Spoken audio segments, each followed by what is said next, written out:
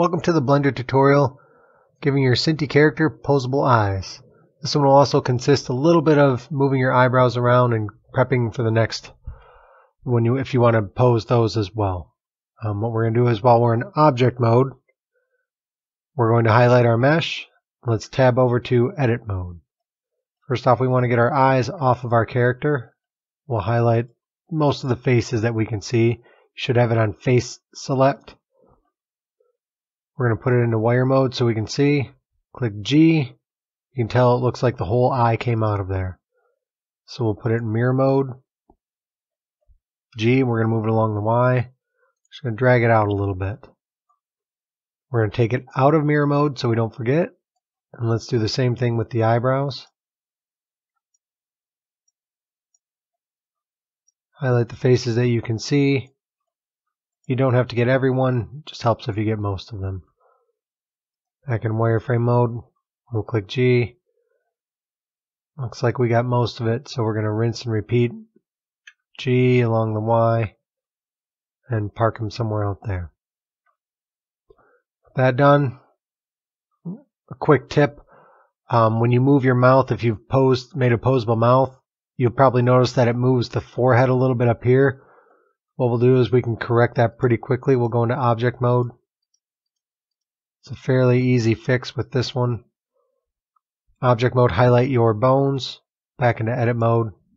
Pull our eye controller out and our eyebrows out.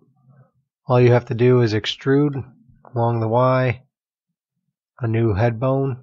Once we pair it with automatic weights, it'll pick up more of this forehead area, so it won't be moving quite as much of the lower half of the face. We'll continue on with the eyes here. We're going to move to the side view here, rotate this on the X.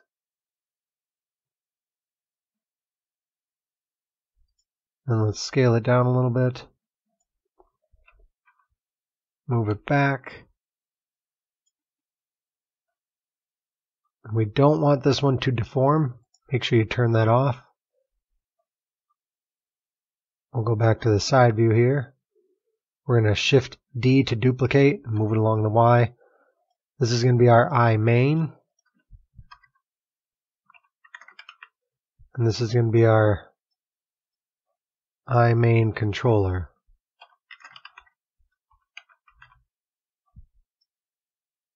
And this one should not deform as well, so it's unchecked on that one. We will shift D to duplicate. Let's move this along the X. Bring it out by the eye here. We're going to rotate it on the X axis as well.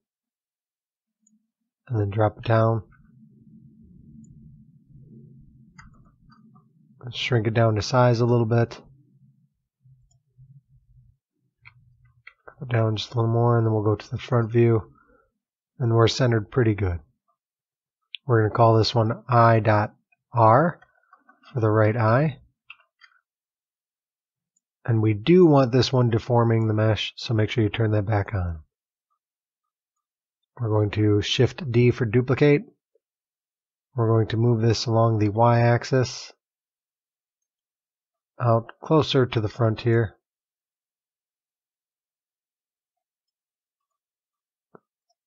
And this is going to be our eye underscore controller dot R.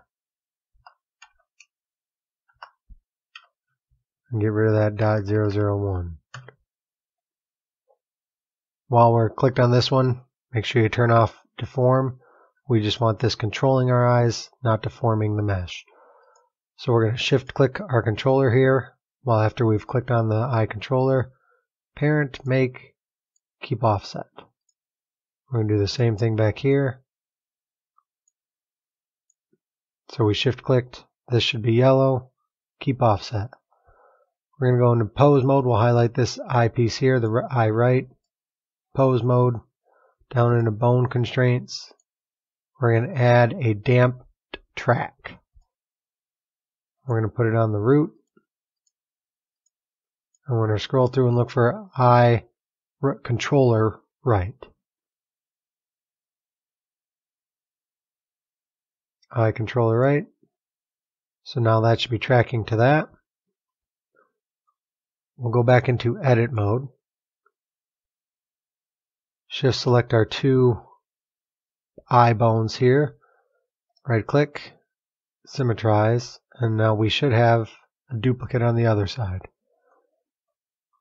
With that done, the last thing we have to do is just double check. Let's just make sure this one should not be deforming.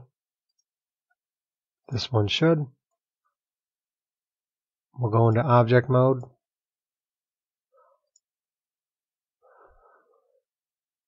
Let's split these eyes. So in object mode, this will make it a little easier later. Highlight your mesh, but then highlight your eyes here. Make sure you shift select to get all the faces. We're going to separate by selection. So this made this its own little form. You can see it added it over here. Back in object mode, we can pick the eyes. Now shift select our armature parent with automatic weights. So now we should have some posable eyes here. This is going to be your main controller. If you grab, it should move both of them. Or you can do each individual eye as you see fit. Before I forget, let's go back into object mode. We're going to select our mesh here and then shift select the armature. And then we're going to parent with automatic weights. What that does is that reforms the head bone here as well to control more of the upper half instead of these controlling it. So it doesn't move the forehead quite as bad as it used to. So again, now we've got some posable eyes and the lips should be a little bit better. I hope you find this helpful. Watch the next tutorial for the eyebrows. If not, put everything back and you should be good to go. Leave some comments if you have any questions. Thanks.